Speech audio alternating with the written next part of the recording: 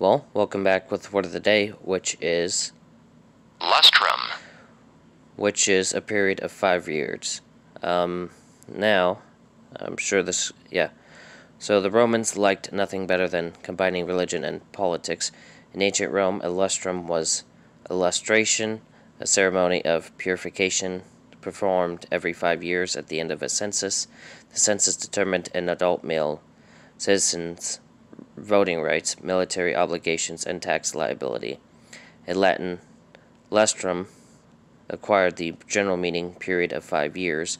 The lustration involved a circular process with instruments of purification, torches, sacrificial animals, music, hymns, dancing, and it culminated in the sacrifice of the animals. The lustrum of the city of Rome was conducted on the Campus Martius by one of the censors. 2 senior elected magistrates, having considerable power and responsibilities such as conducting the census and policing public morals. Lustrum entered English at the end of the 16th century.